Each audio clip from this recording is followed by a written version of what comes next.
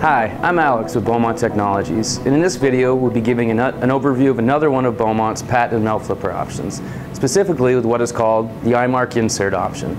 Most of you who know what MeltFlipper is recognize it as it applies to multi-cavity tools to correct any imbalance between those cavities. It really is a no-brainer in most 4+ cavity tools. The thing that most people do not recognize, however, is that these same concepts that are applied to fixing these imbalances in a runner in a multi-cavity tool can also be applied to fixing cosmetic defects such as weld lines, gas traps, sinks, voids, and even warpage issues in tools with cavitations as low as 1.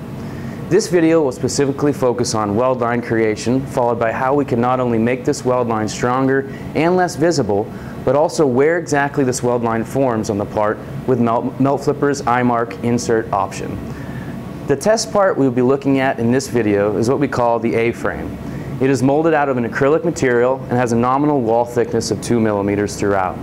As you can visualize, the material will flow through this part, end up creating a weld line where the two flow fronts would come together here. Now let's take a look at a short shot of this part to see exactly how this weld line is formed. Here you will see a short shot sample of this part. Note the current filling pattern and where and how the weld line is starting to form. There are two distinct flow fronts that come together that form what one might call a butt weld. The main driver of this filling pattern is shear heating. Shear heating develops around the perimeter of the runner channel during plastic flow, represented here in red. Since plastic is laminar flowing, this continues through the gate and into the part, creating the fill pattern we are seeing here. Please note that this high sheared material is also hotter, less viscous, and in turn easier flowing. There really is nothing we can do to improve this condition through process, so we are stuck with it unless we change something drastic in the tool or implement the correct MeltFlipper option. We are now going to implement an iMARC insert set to see what we can do with this weld line.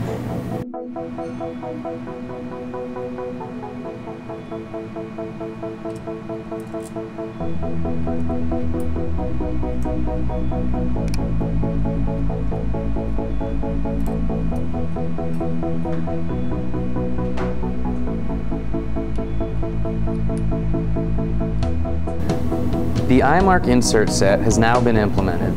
Now let's take another look at a short shot of the part to see what happened to the filling pattern.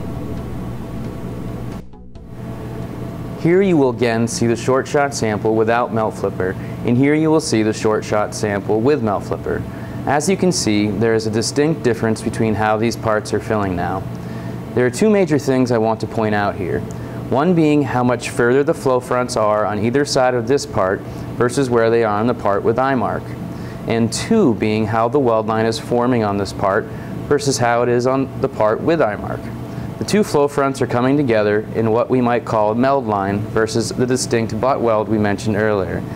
This is because the iMARC MeltFlipper insert is rotating the higher sheared, hotter, less viscous material laminates that developed around the perimeter of the flow channel back in the runner to the center of the flow channel, allowing it to continue up the middle of the part and in turn creating a weld line sooner with a hotter temperature melt. Now if you think about your goal in creating a weld line, the hotter the melt of that plastic that is coming together to form that weld line, the longer the time for the molecular chains to entangle, in turn creating a less visible and stronger weld line. We are now going to test the strength of the weld line with and without MeltFlipper by doing a 3-point flex test.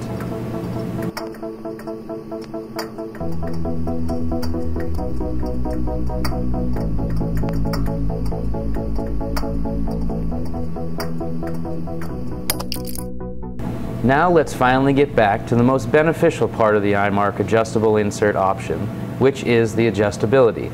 As you just saw, we slightly adjusted one side of the iMARC insert. Now let's take a look at how the part filled.